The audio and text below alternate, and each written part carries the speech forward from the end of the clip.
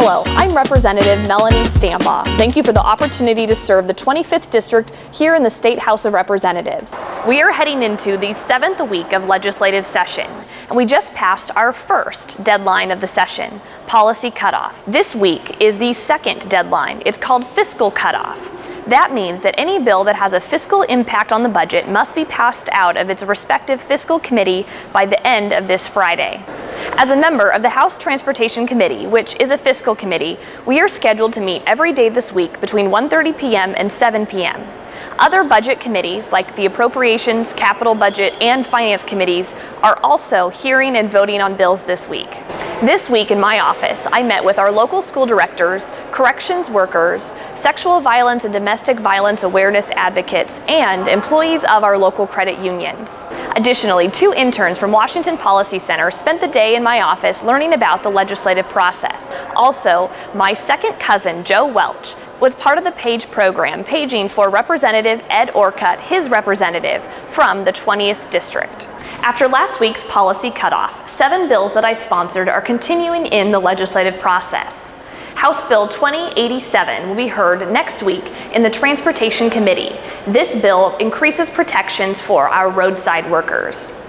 House Bill 1950, which would require written correspondence to be sent via certified mail from the ethics boards in our state, did not receive a hearing in the House State Government Committee.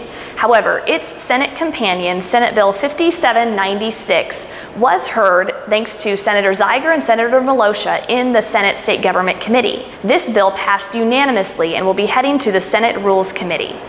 The Capitol campus was full of visitors this past week. Over 100 women with the Federation of Republican Women came down to the Capitol to hear and speak with their legislators last Friday. Additionally, more than 250 high schoolers who participate in 4-H programs in more than 20 counties were here in Olympia for the Know Your Government Conference. I had the privilege of being the keynote speaker for their opening dinner, where I shared about my legislative experience, how the legislative process works, and shared with them the importance of finding their passion, being confident, and making a difference in their communities and our state.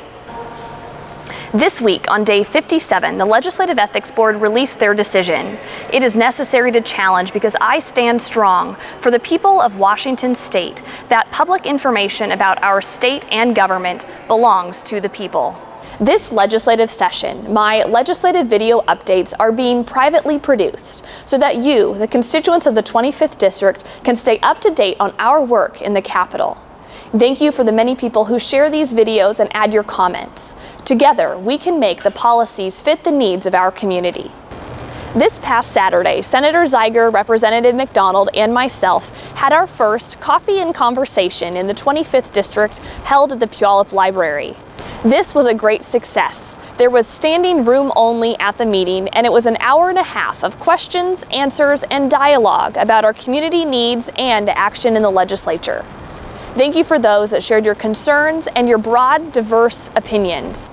I invite you to contact my office with any questions or concerns you have about policies moving through the legislature. It is an honor to serve our community. Come down and see me. Visit our Capitol and see your government in action. Thank you.